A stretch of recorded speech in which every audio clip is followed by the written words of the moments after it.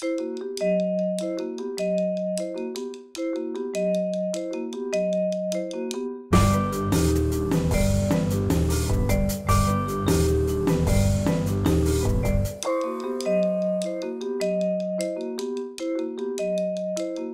are delighted to have a record number of people for this adventure in Italian opera with Fred Plotkin, and of course, the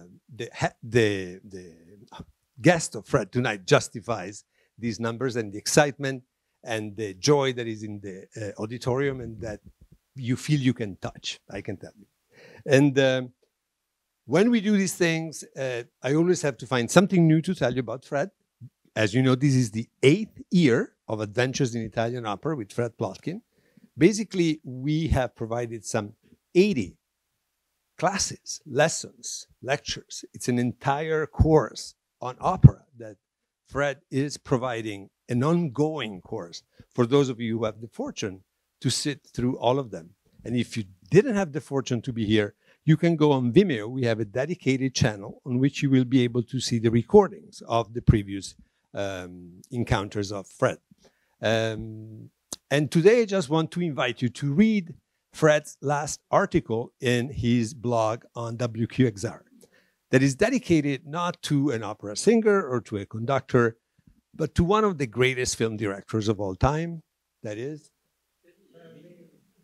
Federico Fellini. Fred knew Fellini personally, and of course he's able to create a precious, refined parallel between Fellini and opera. And it's something that is not being studied, it's not being discussed much. And Fred, with his usual perceptiveness, opens new frontiers in the better understanding of Fellini as an operatic director. So when you go home from here, read Fred's article on Federico Fellini. And without further ado, it's now my great pleasure to ask you to welcome Fred Plotkin and Roberto Alagna.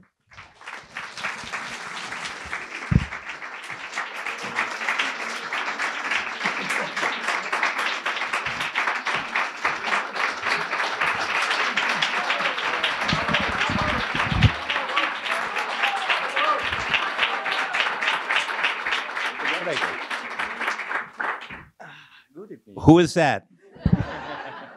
Do I need to introduce Roberto Alagna? I have my list of the artists that I want to do in this series while I'm still standing. And very high on my list for a long time has been Roberto Alagna. And we began a conversation by email quite a while ago. And I'm thrilled. We were down to 2 dates, and it was a question of programming. And all I can say is I'm very, very happy he's here. He is one of the most beloved artists that we have. When I have told people that he would be appearing here tonight, the response always was, I love Roberto Alagna. I love him. I love him. I love him. Okay. I love him. No, really, I love him. And we do love Roberto Alagna. Thank you very much. So I think what I'd just like to do is talk to Roberto Alagna and have you discover the artistry you know, but also some of the artistry you may not have yet encountered. So please welcome Roberto Alagna.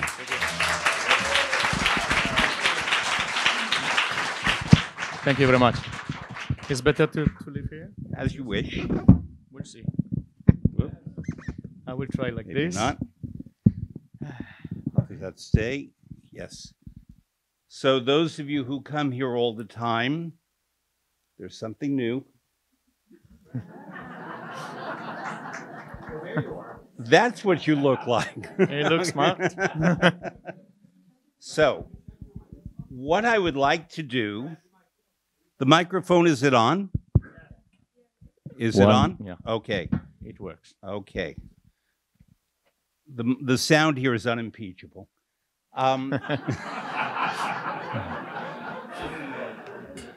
What I would like to do is start by showing you a little bit of film of Roberto talking. It'll be up here, and then we'll talk about it after. So, if you please. We have to move? Just there.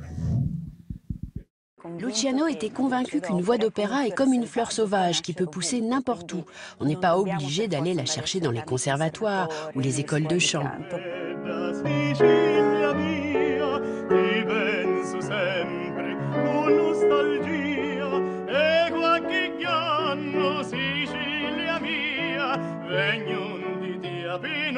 Un jour, à Paris, Luciano Pavarotti voit s'approcher un jeune garçon qui dit vouloir chanter. Luciano lui dit de lui écrire et, après un an d'attente, Roberto Alagna reçoit la convocation du maître. Je me souviens, lorsque je suis arrivé, au départ, je suis arrivé au concours avec des airs très dramatiques. Et donc, lui m'a dit, oh là là, il m'a dit, tu fais les aigus comme si tu tirais au pistolet. Et je ne sais pas si c'était un compliment ou un défaut. Mais ensuite, il m'a dit, voilà, ce répertoire, tu le chanteras plus tard. Pour le moment, il faut que tu chantes lyrique. Et des années plus tard, 20 ans plus tard, il était en train de faire un concert à San Francisco. Et il m'invite et je le retrouve dans sa loge. C'est à Los Angeles, pardon. Los Angeles, je chantais paillasse avec Placido qui me dirigeait. Et il m'a dit, tu vois que tu y es arrivé à ce répertoire. Donc il n'avait pas oublié une phrase qu'il m'avait dite 20 ans avant dans ce concours.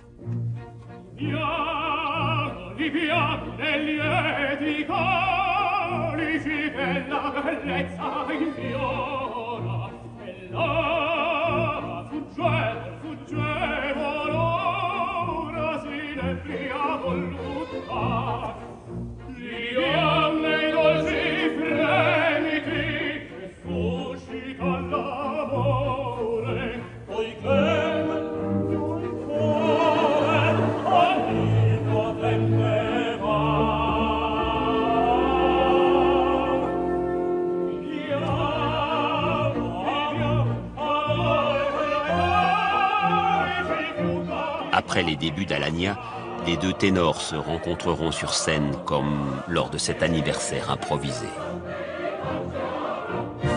Vous savez, moi j'ai toujours eu un tel respect que je n'ai jamais osé lui demander ni un conseil. Je n'ai même pas osé l'aborder. C'était toujours lui qui venait m'aborder. Je me souviens lorsque j'ai fait son concours, qui a duré 2 ans, hein, donc j'aurais pu vraiment comment dire, me lier beaucoup plus facilement à lui. Non, j'avais ce respect. Pour moi, c'était un demi-dieu et je le voyais comme une sorte de Bacchus, Poséidon ensemble. Et donc, je n'osais pas l'approcher. Je me souviens qu'à la fin des séances, tous les aspirants chanteurs allaient autour de lui, comme ça, il y avait une sorte de foule autour de lui, et lui me regardait toujours de loin. Et mon père, qui était là, me disait, mais va le trouver, tu vois bien qu'il t'appelle du regard. Et moi, je n'osais pas. Et un jour, c'est lui qui a fendu la foule, et qui m'a embrassé comme ça, il m'a entouré de ses bras, et il m'a dit, tu hai una voce affascinante.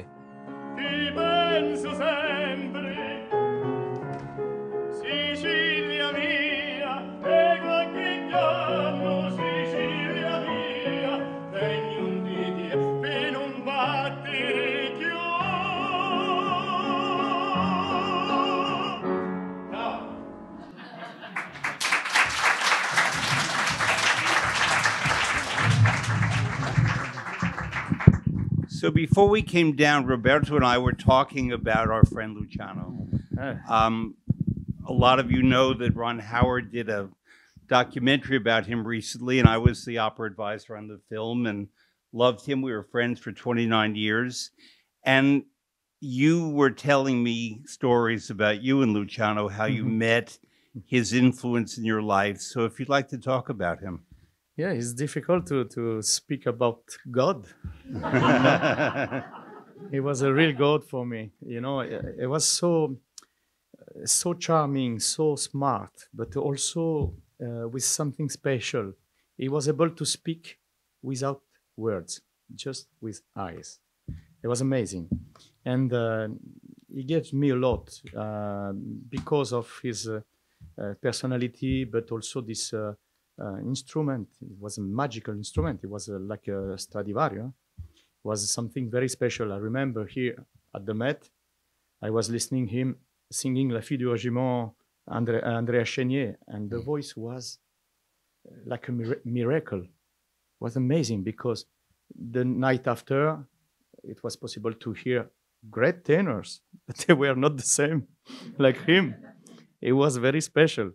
And I don't know, it's impossible for me to forget Luciano because even today, when sometimes I feel a little bit sad or depressed, I put not a music with Luciano singing, not that, but speaking, you know, some interviews, and suddenly you have the smile again in your face, everything in your heart.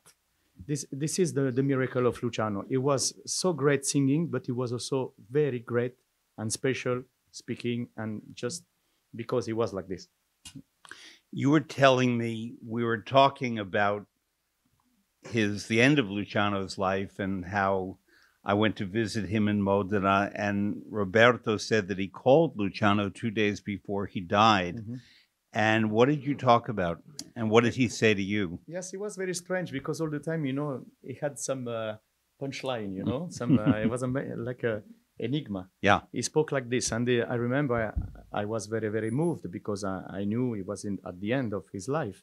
And I said, Maestro, ti voglio bene. Yes, oh, Roberto, I love you too. And he told me, non perderti straniero, ricorda le tre note. Is that, you know, the phrase from Turandot? Maybe you can translate that. Don't lose your way, foreigner, stranger. Remember the 3 notes. And after that, he died. And I was all the time during the night, you know, when I was not able to sleep. This is my first defect. I was thinking on this phrase. Why Luciano told me that? And I understood maybe 3 years later. And I remember that maybe 15 years before, Luciano asked me to do, to speak about him in a documentary. It was the pop side was with Bono, and the lyrical side with me. And I remembered when the interviewer asked me to speak about him, I said, you know, Luciano is very special because he has 3 perfect notes. Mi, fa, sol. E, F, G. Mm-hmm. Those 3 notes in Luciano Pavarotti are perfect. And I think in that moment, he wanted to thank me about that, but also to give me some heritage of that, because he said, non perderti straniero, ricorda le 3 note. Remember those 3 notes. It means you have those 3 notes too. Be careful not to lose that, you know? And I think it was amazing to have this incredible singer, incredible human being speaking about that in that moment, you know, 2 days before dying. So when this production of La Bohème that you all know by Franco Zeffirelli was new at the Met on December 14th of 1981, that was the first new production I worked on at the Met, and it is the most performed in Met history. We all know it. I decided that when I left the Met, I would go out on that production in 1988 with Luciano, with Mirella Freni, Thomas Hampson, Barbara Daniels, Kleiber conducting, a wonderful cast. The same production in 1996, Roberto made his debut in. And we were all there. And you have just sung 5 performances as Rodolfo in the same production quite a few years later. Yeah. Very beautifully, very passionately. Thank you. And I realized when I went the other night to see you that this was the first time I've seen a man from Paris play Rodolfo. Yeah, that's true. I was at home, yeah. But you know, the night after it was Traviata, is the same. It's true. But I would like also, because now speaking about La Bohème, I remember something funny about Luciano Pavarotti again. I was making my debut here in Bohème, and Luciano arrived in my dressing room. I was so pleased and very, very surprised to see him there. And he said, you made a lot of road, you know? And I said, Maestro, piano piano. He said, piano piano, pianoforte. But it was funny. I was wondering, as a man from Paris, we'll talk a bit more about Paris in a moment, but playing a character from the city that you grew up in and know well, must be a little different. It's as if you grew up in Rome and played Mario Cavaradossi. What is the particular... You know, Mario Cavaradossi is half French. Yes, I know that. Yes. So Again. that you could do it in either country. But, I mean, here we have an opera that's by an Italian composer based on French stories from the 1830s, set in Paris, usually in the 1830s. The current production in Paris is actually set on the moon. I'm not kidding. Of La Boheme. Yeah, it's true. It's true. The current production of La Boheme in Paris is set on the moon. But Again, you know, the first conductor who conducted my first CD was Armstrong. Richard Armstrong. Richard Armstrong. We are all the time, we have a relation with something, even with the moon. But when you are in that set, in that scenery by Zeffirelli, and the clothing is from paintings, and all the scenery, c'est très parisien, how do you experience the role differently? It's very strange, because in fact, La Boheme, it's my life. But maybe also your life, because it's about youngness, it's about hope, it's about, studying, it's about, joking about difficulties of life, everything, you know. This is, and I was in that situation too. But the most incredible, it's because in La Boheme, at the end, they are young people and they meet death at the end, and it's the end of the youngness. And I had the same in my life when I became widow when I was 29, you know, and even.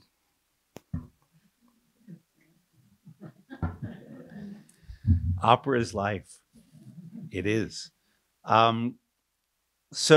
But in my preparation to speak to you, I met a challenge because I've always known you as Roberto Alagna.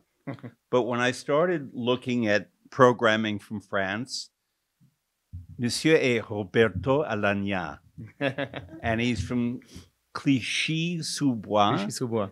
And it seems to be an area that historically had Sicilians and Italians and Portuguese. It's worse than that, because I was... It's worse than that. Because I was born in Clichy-sous-Bois, and in Clichy-sous-Bois, you don't have a hospital, you don't have a clinic, you don't have nothing. I was born in a garage. Amazing, no? Because in that time, it was difficult to find a house or something, and my parents were young. They came from Sicily without money, nothing. And a friend of my father, who was had a house, and a small garage. And he said, Ciccio, because my father is Francesco. In Sicilian, they call him Ciccio. He said, Ciccio, if you want, I can give you my garage. Try to transform that in something. And my father, oh, thank you very much, you know. And he gave this garage, and my father made a small two rooms there. And I born there with the generalist, the doctor generalist, you know. And my grandmother was there, and even my grandmother. Yeah, I was there, and I born in that time. I remember. No, I can't remember, but my parents told me they cried a lot because they were afraid because when I born, I didn't cry. Cry. Yeah. I said, oh my God, he will die, you know. But soon after that, I start to cry. And when did you start singing? Did you cry? I started in that moment. Right They put away the cordon, you know, and when they put that away, I start to sing. Julian, I'm going to ask you to set up number 4, please. When you were growing up in France, no matter where you study or grow up, there was a lot of culture available in radio and television. It's wonderful that way. In many ways, France is wonderful, but one of them is the central role of culture in the life of every citizen. And did your family have television? Was it radio? Was it recordings? Did they you sit around? Nothing. That's the problem, because, you know, in fact, it's sure, when you are in Paris, it's fantastic for the culture. But we were not in Paris. We were just out. And, you know, with the small community of Sicilian people, you know, in fact, when I arrived at school, I was not able to speak French because in the family, everybody spoke Sicilian. It was my first language. And I arrived there and I had to learn French. And I remember also, you know, when I asked my mom, well, it would be nice to go to the opera to listen to something. My mom was used to say, you know, noi siamo operai. We're workers. Noi siamo operai, we can't go there. It's too expensive. I said, okay. And the first time when I went to the opera, it was with me on stage, you know? Yeah. I had no chance to see something live. But I was happy because, in fact, in my family, I had a lot of wonderful voices, tenors, soprano. Even my father was a good singer, and my grandfather, my grandfather, who was here, a friend of Caruso, you know. And I remember my grandmother. I was used to hear the stories of the family. You know, when she died, I was 20 years old. You know, and I remember all those stories with Caruso. My grandfather, his name was Mr. Jimmy. He was born here and he died here, and he was tenor too. And I think the opera was in my blood. It was something. In fact, I was obliged to do something like this because otherwise, cosa facciamo? Niente. You can cook. I can cook, but believe me, he can cook. I'm going to read something Roberto wrote in 2008, and apparently it's better without my glasses. Sunday dinner is coming to an end. I am seated to the left of my grandfather, and his son, Alberto, is on the right. My mother arrives carrying mandarins so sun-drenched that they exude the very essence of Sicily itself. I'm over there in an instant. My father starts beating out a rhythm, tapping his fingers on the corner of the table. Then an extraordinary scene unfolds before my astonished eyes. One guitar, then another joins the waltz.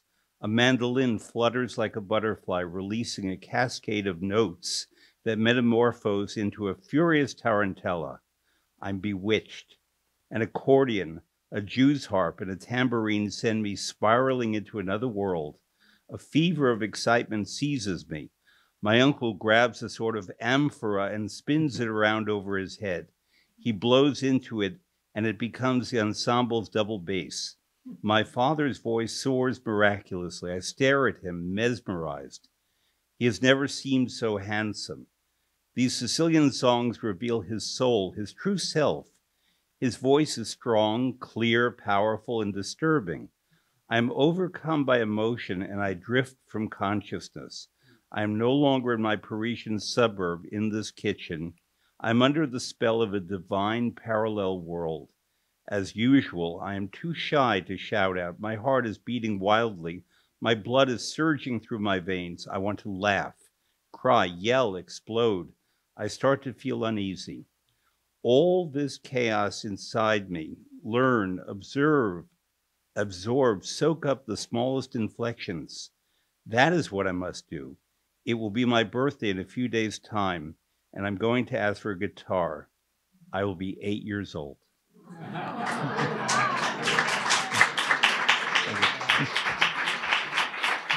Which only proves he also could have been a writer. I wrote 2 books. So that was the experience in family life. You were surrounded by music. It was my school. Yeah. It was my school, and I think everything was there, you know. And it was fantastic for me to be like a sponge, you know, and to catch everything. And I remember I was in love with this band, you know, my father, uncle, everybody's singing, playing, accordion, everything. This you know, amphora was amazing, you know. You know that in Sicily they do with that, you know, they have a big amphora like this, and they do, and the sound is amazing, you know, it goes to your heart directly. It was fantastic. I think I was lucky to be poor, but in the same time rich. So I did not even think to ask you this, but what did you eat at home? What was it? Molto pasta. So it's more Italian, Sicilian Sì, food. all the time. Okay. Sicilian. You know, I know Maestro Coppola. You know Maestro Yeah. Coppola, the grand uncle. Anton Coppola. Yeah. And he will turn this year 103 years old. In March, You know? March 25th. And he knew my family from America, my grandfather. And so all the time I said, Maestro, what is the secret for your longevity? And he said, pasta e fagioli. You mentioned that your grandfather knew Caruso, liked Caruso. Yeah. Roberto just came out with a recording. You know I'm not in the publicity business, but it's a wonderful recording that I just got. It's brand new, called Caruso 1873. What's the story of this recording? Why? What did you want to say? It's the story of my life from the beginning because of my grandmother. Speaking about Caruso, because when I arrived here for the first time in America, my grandmother, the daughter of Mr. Jimmy, said to me, "You have to find the house. It's very important, and you must do the picture because I want to see this house. I never been there, and I want before I die to see where my mom and my dad were in America." And she told me, it's very easy to find. The place was in Chittiwook. I said, but where is this Chittiwook? It's very easy. From our window, we were able to call the children playing in the park. And in front, we had the Brooklyn Bridge. Okay. And Chitty was City Hall. Because city became Chitty and whole hook, Chitty hook. And thanks God, I found everything. I made also a documentary for the French television, and my grandmother was in tears after that because she saw everything. And it was a beautiful moment, you know, to find that. I want to play something that I think you'll find unexpected from the Caruso CD. It's Roberto singing from La Bohème. Julian, if you please.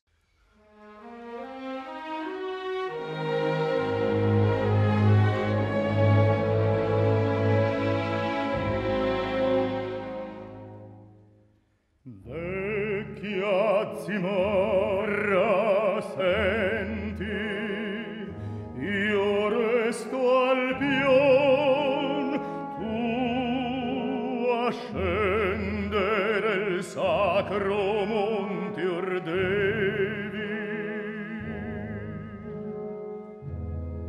Le mie grazie ricevi, mai non curvasti il logoro dorso ai ricchi ed ai potenti. Sor, nelle tue tasche come in antri tranquilli filosofi e poeti. Ora che i giorni lieti fuggir ti dico addio, fedele amico mio.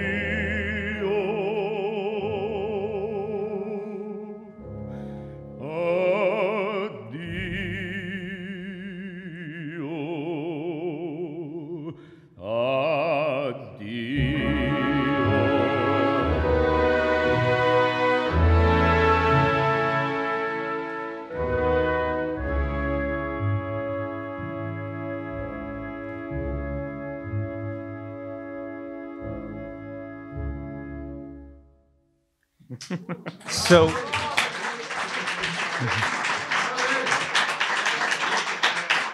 how many of you in the hall attended La Bohème recently? And how many of you heard him sing that?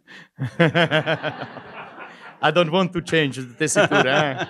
No. It's just a tribute to Caruso because Caruso in the story, they said that in the bass was not well at the end of the opera to sing this aria, and he sang at the Met instead of the bass, and nobody saw the difference of the basic. Yeah, it was fantastic, and for this reason, I put on the CD because I think it's a wonderful tribute to do. It is indeed, and so. As I discovered, because I went and I have a lot of Roberto's DVDs, I didn't have many CDs, so I went and bought a bunch. The program notes in your CDs are just the best that I've read by any artist in a very long time. And you come to really understand his relationship to the music, which makes my conversation very easy tonight because he wrote it all before. Yeah, and I have a lot of anecdotes with Caruso, because for many years I heard a lot of things. I have one amazing one, and nobody knows that because my grandmother told me this story. It was a night when Caruso sang at the Met Rigoletto, and he broke a note during the show, and he was very upset.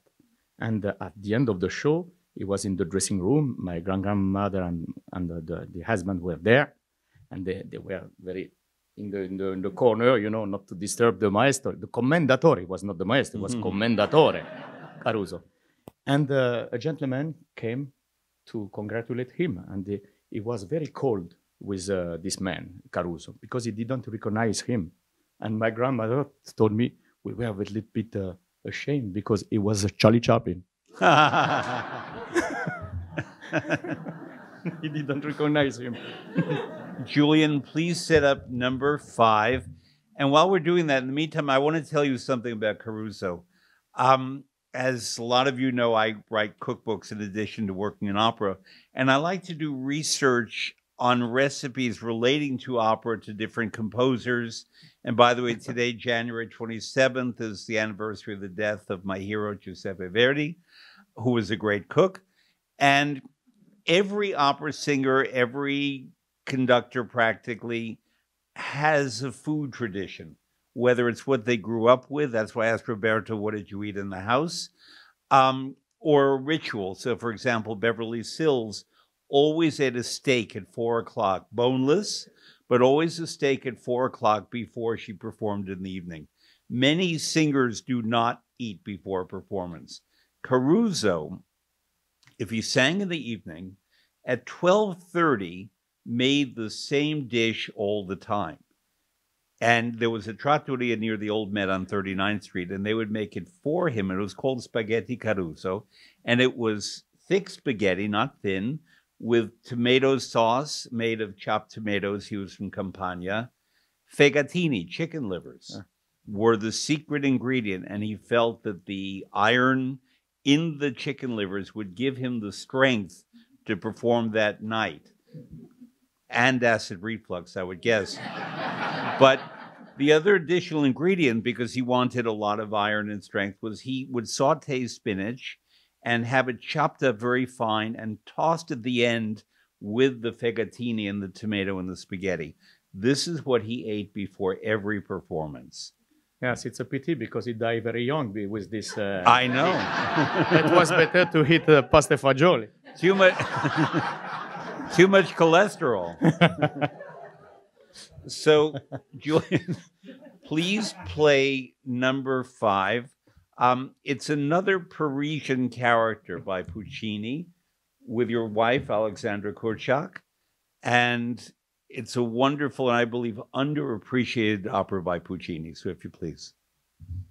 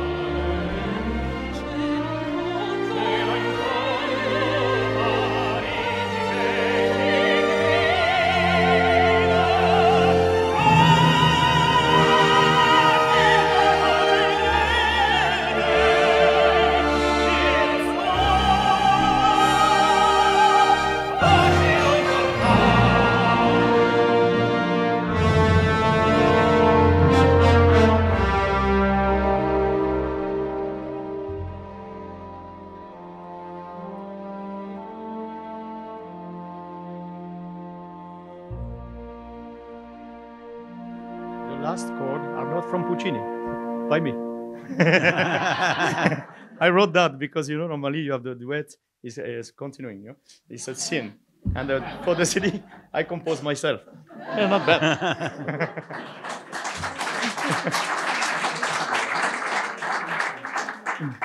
Julian, I'm going to ask you to set up number 6 and then number 7. We'll watch one and then the other.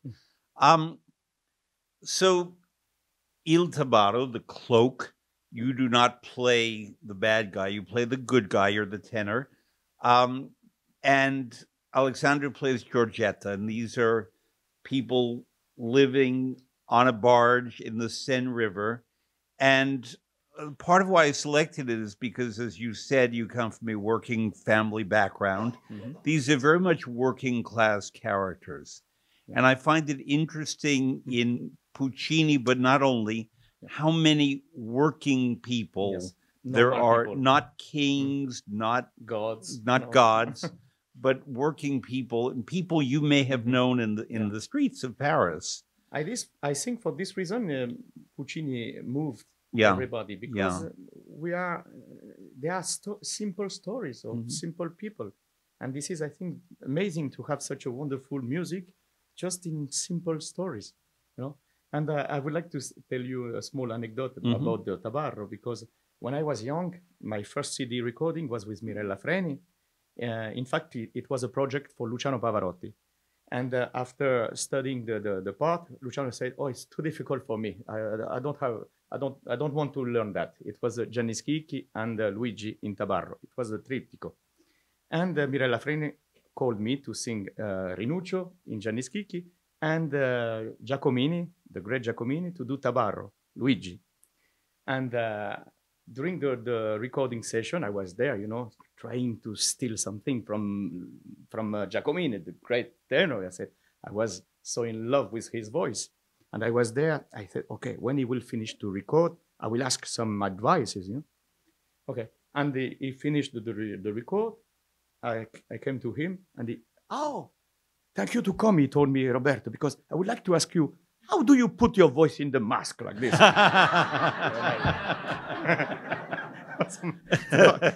Quite funny.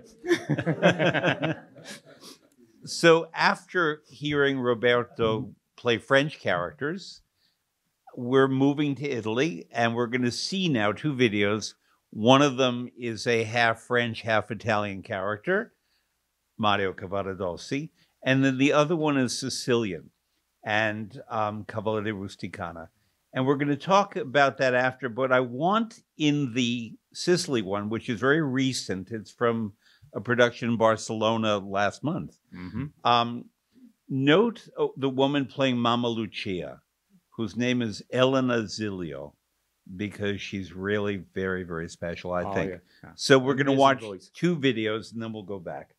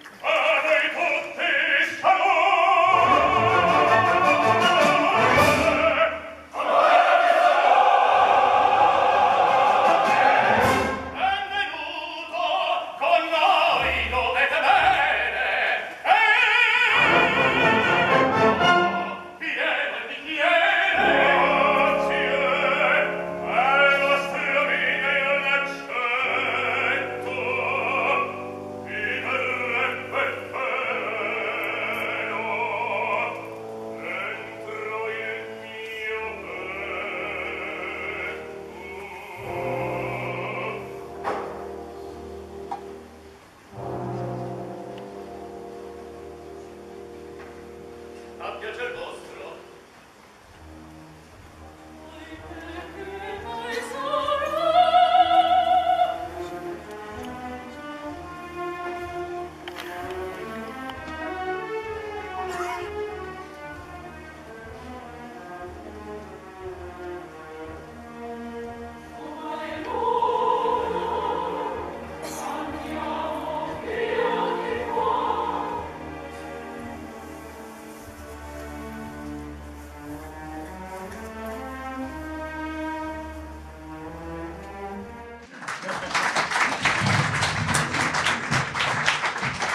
It's good sometimes to have some pirate. Eh? Yeah. And then, Yeah. Are you left-handed? Sure. Oh, you are left-handed. For the That's scene, what I was because thinking. otherwise I the know. scene is profile not good. I understood that, but I wanted you to say it. You have all the time to think about the audience. Exactly. But that's really part of the next point I want to get to. And Julian, please set up number 8. Roberto is an outstanding actor. And a lot of times, good operatic acting is doing less and not doing more. And I picked these 2 examples and put them together because every moment was specific. You knew in the Tosca aria that we've all heard 100 times, if not 1,000, that he is saying goodbye to the woman he loves. He doesn't think he will see her again. And he's writing her a letter.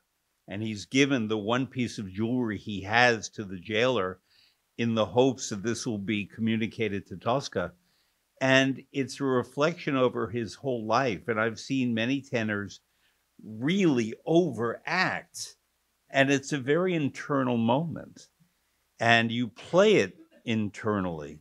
And it's more effective. You know, when you are young, you want to put more and more and more and more, everything longer. If you go to the YouTube, you have my first Tosca, and you know, it was I tried to do like Corelli, you know, very long phrase with diminuendo, piano, everything. But when you go and you became more mature, you want to do simple. Simple because, in fact, it's more real. For example, in this aria, all the time, you know, with this very tragical music, we are very sad and very, everything is chiuso, you know, Closed in. But here, at the beginning, he's remembering beautiful moments of happiness with her. For this, even if I am in bad shape, you know, but I try to smile a bit because he's remembering she came to me, it was the beautiful stars on the, and she embraced me, she came to, and it's very beautiful. And this detail is very important to start the aria with a small smile because of that. And piano piano, it goes to the tragedy and to this addio alla vita. This is important to have some details. Even here, you know, with the mom, you know, Mamma Lucia, my mom is Lucia too. And you know, all the time when every Sicilian mother is Lucia. And you know, in Cavalleria, this moment it's very, very difficult, and you don't think about other people. But here, when I cross and I have the mom, I have to kiss her because it's like my mom, you know. And there are small details, but it gives life in those performances. It was always very natural in talking about Cavalleria, but very specific. So the moment that he pauses in front of Lola, that extra moment, and she's looking at him and he's looking at her, and then the pouring of the wine, but they keep looking at one another. Yeah. Perfect. Because it's like this, you know, in real life, you know, and you can imagine in Sicily, everybody looking at everybody. But, you know, but I put something in the glass, you know. You spoke about the cookbook. Yes. But I made one cookbook, you know, with an Austrian photographer. He made a cookbook with a lot of singers, you know, asking them to do a dish, a special dish. And mine was not a dish, it was a soup, but it was a champagne soup. Why not? And it's amazing. If you have the possibility to try, you have to try. After one glass, you love it. Everybody. Talk about Elena Zilio. The woman who played Mama Lucia is a wonderful singer named Elena Zilio. We've not seen her in America. I see her a lot in London. She's very appreciated there. She's 80 years old. Yeah. And the voice is perfect. And I heard her a few years ago. They were doing Andrea Chenier in London, which is one of my favorite operas. And Jonas Kaufmann was singing Chenier. And she played La Vecchia Madelon, the old mother who's given away the last of her sons to the war, to the cause. And it's a very brief scene. And she stole the show. She stole the show. It's true. From Jonas Kaufmann. She did. I mean that. Without trying to steal the show. But she has that much presence. But you know, I sang the same production last year with her. Yeah. And she stole the show. I know. But in working with her on this opera, where you have actually a longer scene together, because in Chenier, she has her own moment. Exactly. But in this opera where she's your mother, and Mamma. The last aria, it's between her and me. Yeah. Quel vino è generoso. Yeah. What was it like creating the performing bond with when her? you have a singer and an actress like her, it's very easy. Yeah. You know, and in this production, it was amazing because during the intermezzo, Mamma Lucia comes to see the death body of Turiddu, and she cried there, and she was amazing because it was real, you know. And after that, sometimes it's quite difficult to sing. It's easy to act, but not easy to sing because you have something in the throat, and difficult after that to sing, you know, this last aria. But I think in the same time, we are very, very lucky when we have this kind of partner. It's amazing. So we have wonderful singers at the Met, but if the casting gods are watching tonight, as you often do, Elena Zilio, we really would like to see her. Watch her. She's quite special. So now from a CD, we are going from a Sicilian character to Sicilian music. Roberto's mother, your family, is from Siracusa. My mom from Siracusa and mio padre Mazzara del Vallo. Yes, Near you're Trapani. Yeah. So, but I think if I understand correctly, that you've chosen to do a lot of your Sicilian singing with a Siracusa accent. Sure. And so it's mine. It's easier. You know, if we talk about accents in Italy, we might say Southern Campania. But if you go to Sicily, there's Siracusa, Palermo, Trapani, Messina. They're all different accents. Even words. Even different words. Different but words. to say the same thing. Absolutely. It's amazing. So Roberto made a recording called The Sicilian, and it's full of wonderful Sicilian music that is not necessarily operatic, but it doesn't matter. Because typically, and correct me if you think I'm wrong, we know of folkloric Italian music, it's Neapolitan. But the Sicilian repertory is quite wonderful and less known. And so I'm very pleased that you did an album of Sicilian music. Because Sicilians are more shy than Napolitan. I won't get into that Stay one. Stay quiet. I live in Liguria. So, Julian, if you would play number 8, please.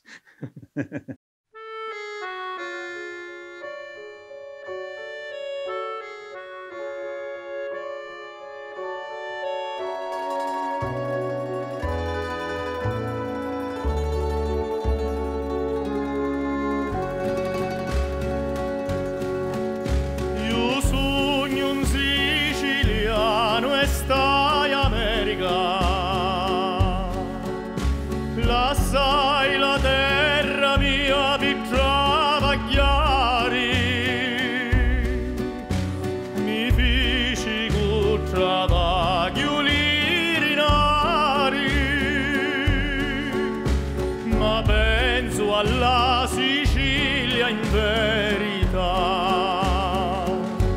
Sicilia bella, Sicilia mia, ti penso sempre con nostalgia, e qualche giorno Sicilia mia, vegni un dia che non batteri più.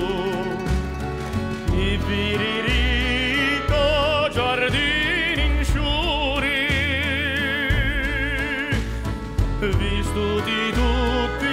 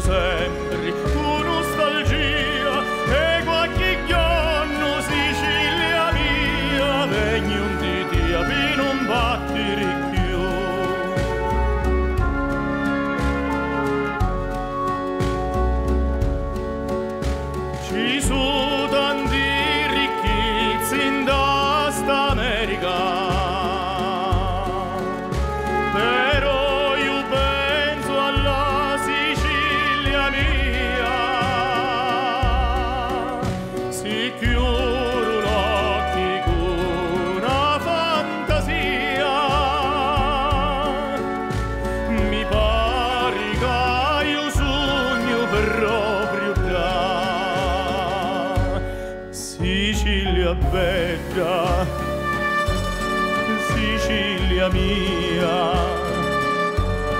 E qualche giorno, Sicilia mia, vengo un dì a per non battere più.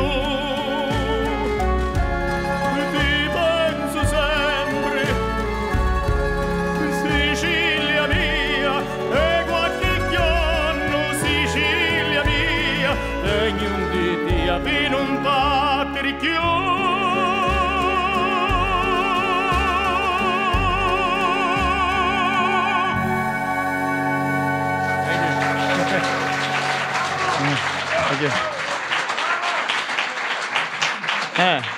Opera is beautiful, ma le canzoni siciliane ancora più belle. So, Grazie, mi fa piacere. Ho visto anche la ragazza qui che cantava. Siciliana sì. Si vede. E poi sta canzone proprio una cosa tocca il cuore, usaccio. La stessa cosa per me, uguale. Mi metto a piangere. Io magari. So, Grazie, signor. Grazie. were you all reading the subtitles of this lady's conversation? That she's Sicilian and he does honor to Sicily, and it made her cry and so on. What Roberto saw and I saw was all the heads in the audience were going like this. For 3 minutes and 19 seconds, we saw this, which was nice. Julian, set up number 11, please. Obviously, this music touches hearts. Yeah. And what is it in that? Because it's the music from the ground, you know, from la musica della terra, non so, la base della musica. E poi il siciliano c'ha un cuore grande così. E poi è vero, questa è la cosa vera, e non si vanta, mai. Non si vanta. Chi sbaglia paga. Bravo, ma questo non lo diciamo niente. Signora, se mi permetto. What she was saying is, and then Sicilians have hearts this big, and he said, but they never brag about it.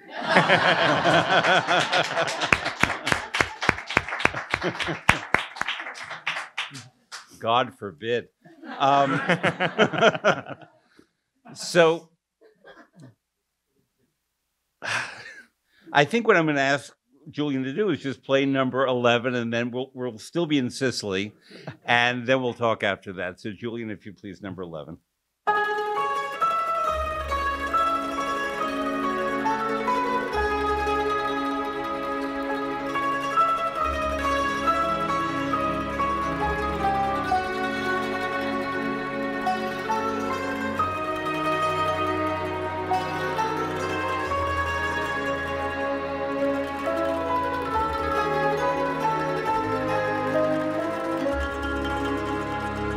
Parla più piano e nessuno sentirà. Il nostro amore lo viviamo io e te. Nessuno sa la verità, nemmeno il cielo che ci guarda da lassù. Parla più piano e vieni più vicino a me. Voglio sentire gli occhi miei dentro di te. Nessuno sa la verità. È un grande amore, mai più grande esisterà. Insieme a te io resterò, amore mio, sempre così.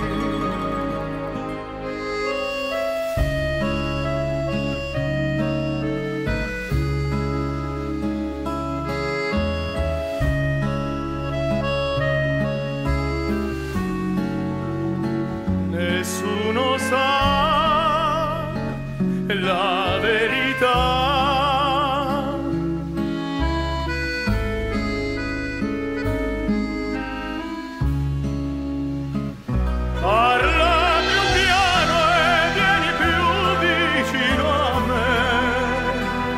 voglio sentire gli occhi miei dentro di te. Nessuno sa la verità, è un grande amore, ma più grande esisterà.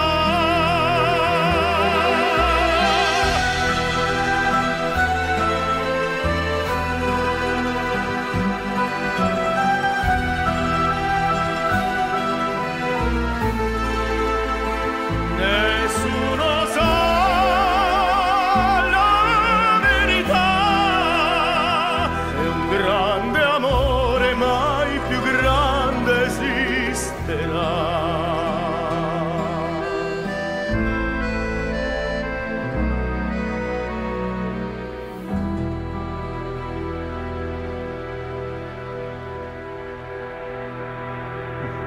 So when The Godfather came out, everyone said to me, Freddo, Fred, take care of la familia. You know, when I had this idea to do this CD, in fact, it was because my grandmother passed away, no? And I said, I have to leave something because it's impossible now for the next generation of the family not to know about our origin. And I said to my record company, I would like to do my next CD will be Sicilian songs. You sure, Roberto? Yeah, you'll see. And I bring some folkloric recording. And when they heard the CD, say, Roberto, are you crazy? You want to do that? I said, believe me, trust me, it will be fantastic. And I will put also the Padrino, you know, the Godfather in Sicilian because it's the original. I said, no, almost this one in Italiano, almeno una. I said, okay, for you, I will sing in Italian. But after that, when I made the tour, in the concert, I sang all the time the two versions, in Sicilian and in Italian. And it was funny because nobody trust in this CD, you know, to sell this CD in France, you know, Sicilian songs. Mm-hmm. And we sold 1 million just in France.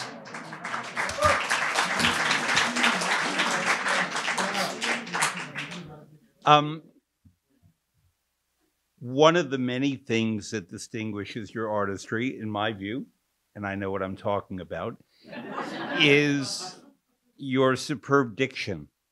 Your use of language. I always, when I teach Italian opera, I use Luciano Pavarotti as sort of the gold standard of Italian usage. The only active singer who approximates that and gets close to what Luciano did is Roberto in Italian, but there is no one in French, frankly. And you have some. No, but I mean, I knew Regine Crespin. Yeah. And I learned French from listening to her in part, and which explains a lot of who I am. And so what I'd like to have us do now, we're going to watch 2 works in French, and one of them has acting, the other is much more singing. And I want you, in addition to the beautiful singing, to pay attention to the use of the French language, okay? So I'm sorry, Julian, I didn't tell you, number 12 and number 13.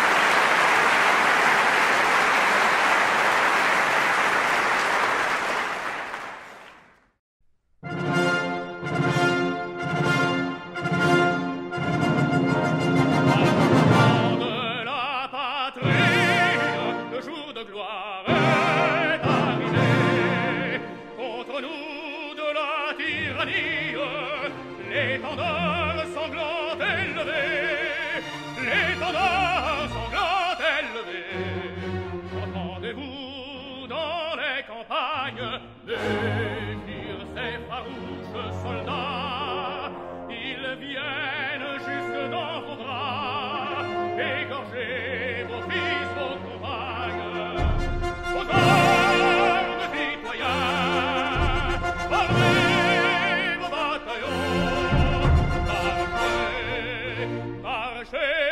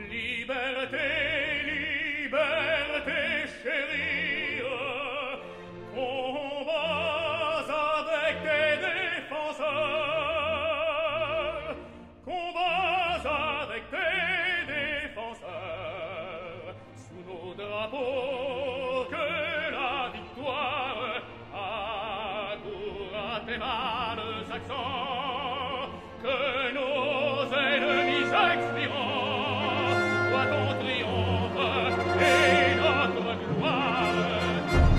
Aux armes, citoyens, parlez vos bataillons, marchons, marchons, qu'un sang vive à bras de nos sillons.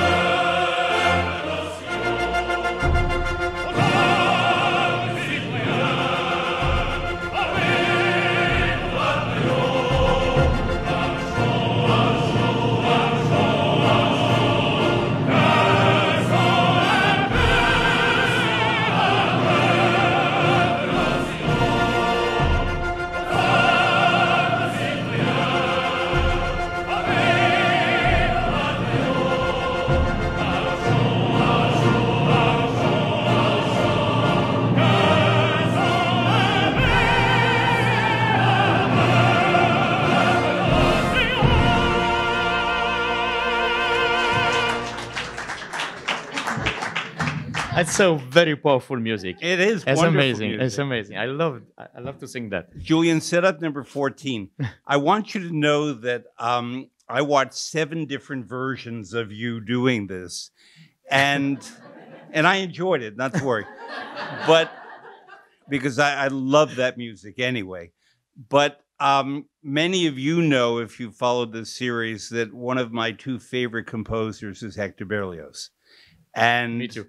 I adore every note that Berlioz wrote. So you saw Elena Garancha here as Carmen. She's now in the Damnation de Faust of the Met. Do go and hear it. It's an amazing work.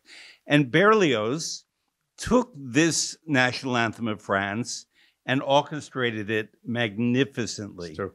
And the reason I said I watched this version, I don't know how long it felt to you. It was 6 minutes and 15 seconds. There is one version that's 15 minutes long. And it's wonderful. And you sang it magnificently. And what Berlioz did, in effect, was create a portrait of the French people by having the children and the mothers and the fathers. It's like Fiddler on the Roof in a way. Yeah. Just where every member of the family comes in and the choruses arrive and the military and the church. Everyone arrives. And then there's magnificent conclusion at the end. This is actually an abbreviated version of that. Yeah, sure. You have 12 verses. Yeah. And you know, a small story about this this anthem. You know? When I was young, I had the Italian passport, no, till I was 18, and I received the French passport because I was born in France. But my entire life till there, I was Italian, you know. And my father was a wonderful worker, you know, and he worked at the Élysée, in the Élysée Palace? Élysée Palace. Their White House. White House, Yeah. yes. our White House. And he was obliged all the time, because it was dirty, he was all the time obliged to make a very, very turn, a big street, because nobody has to see him. All the ministry, president, and everything. And what an honor for me in that time, to sing that and to receive from the president the Légion d'honneur, with my father there, finally, at the right place.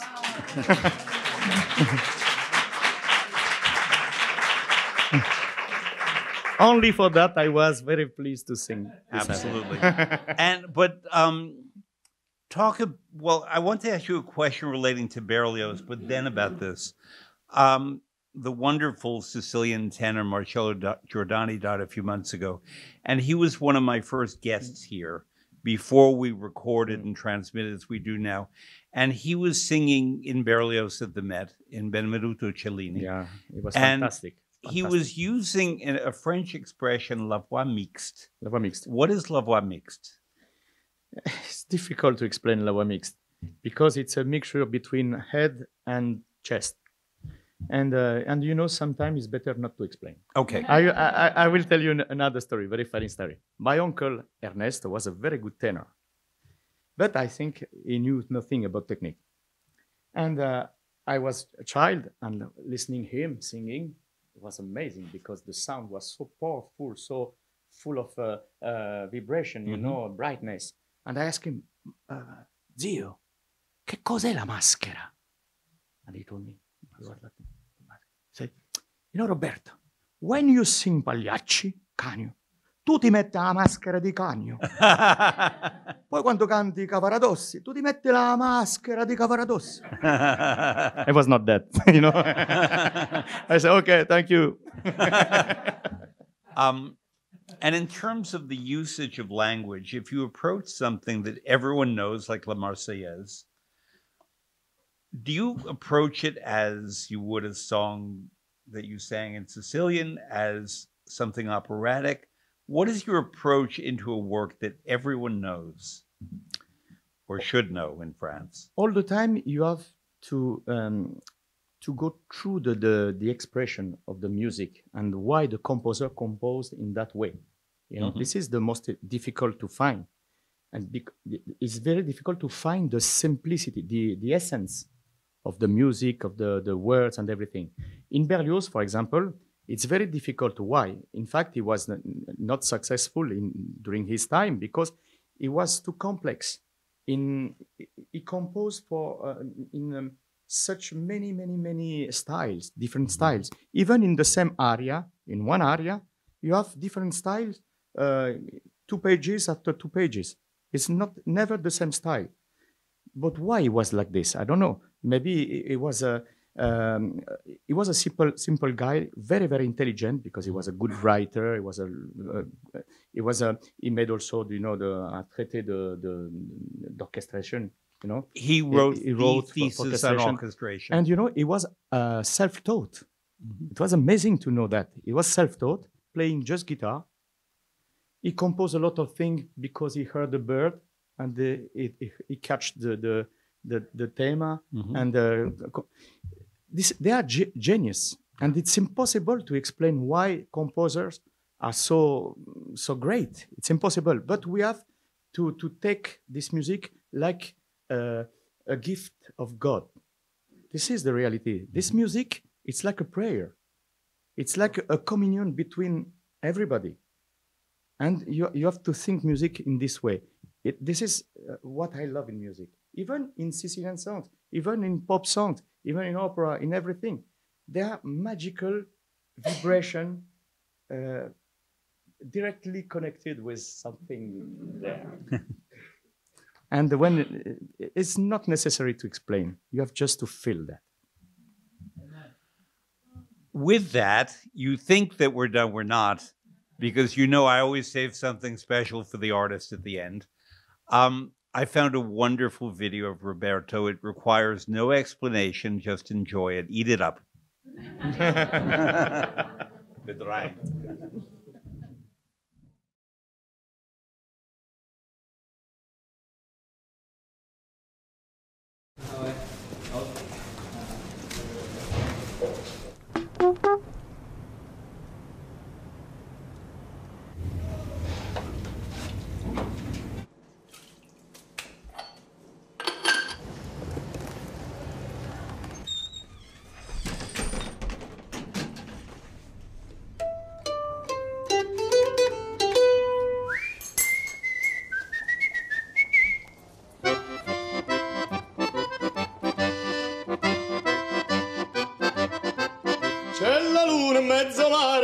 mia, ma maritari. Figlio mio, cuda dare, mamma mia, pensacci tu. Se ti rugna macellaia, idda vai, idda veni, lo cutello a mano teni. Se ci picchia fantasia, cudi dia lo figlio mio. Oh mamma, mi voglio maritare. Oh mamma, mi voglio maritare. Oh mamma, oriola, mamma lo voglio subito che non ne posso più. C'è la luna in mezzo a mare, mamma mia, ma in maritari. Figlio mio, acuta e dare, mamma mia, pensacci tu. Si ti rugna pizzaiola, idda vai, idda veni, e la pizza a mano teni. Si ci picchia fantasia, o pizzolia, lo figlio mio. Oh mamma, mi voglio maritare. Oh mamma, mi voglio maritare. Oh mamma, oriola, mamma la voglio subito che non ne posso più. C'è la luna in mezzo mare, mamma mia, ma in maritare. Figlio mio, acuta e dare, mamma mia, pensacci tu. Se ti rugna la pastara, idda vai, idda veni, lo spaghetto a mano teni. Et dis donc, aimerait bien dormir.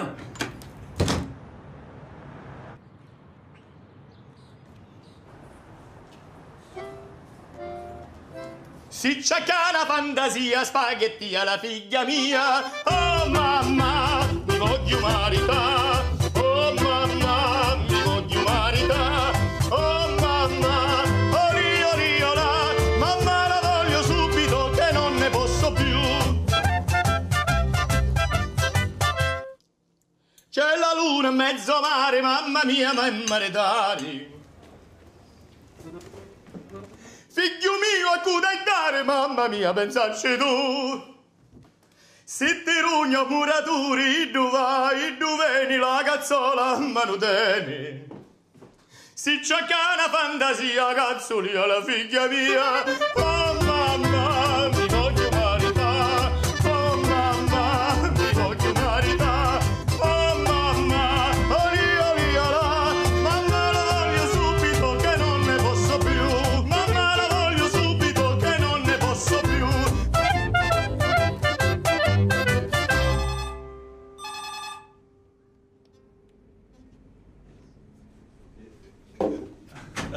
Merci pour l'ascenseur.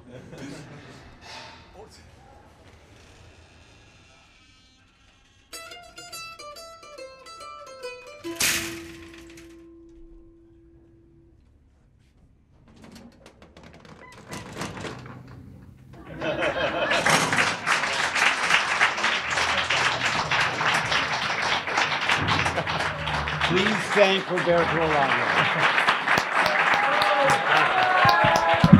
You know, I want to explain you this.